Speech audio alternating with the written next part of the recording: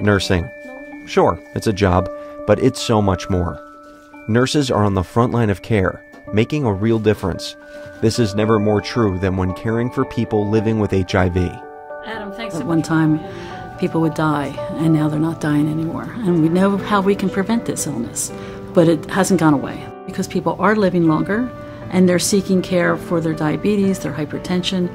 So it's really important that nurses in the healthcare field have the knowledge and skills to take care of the patients.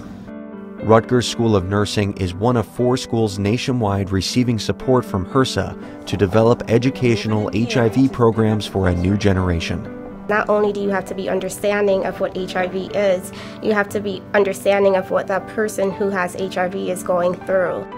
Students can add the HIV Care Specialization to whatever advanced practice program they select. And for current nurse practitioners, Rutgers offers a certificate in HIV Care. The program takes students through the history, social determinants, and latest breakthroughs in treating HIV.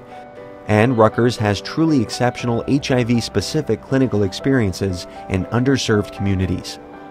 I'm really passionate about educating the community and caring for the community. The majority of people living with HIV are African American, and as an African American woman, I need to advocate for my community. In the 1980s and 90s, nurses were on the front lines of the HIV/AIDS epidemic. Today, the number of people living with HIV continues to increase, with about 50,000 new cases every year in the U.S. alone. There simply aren't enough trained HIV primary care providers out there, and, to make matters worse, many of them are getting ready to retire.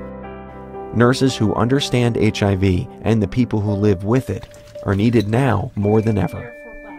Some of us who live with this disease don't ever perceive ourselves as being healthy, but what we can be is well. And I think providers can really help with that definition of wellness when they see a person who maybe isn't doing everything they could be doing, but might be taking small steps. And I think the Rutgers program really allows clinicians to know how to recognize those small steps, how to find the empathy and respect and really honor the integrity and place that the person is in front of them.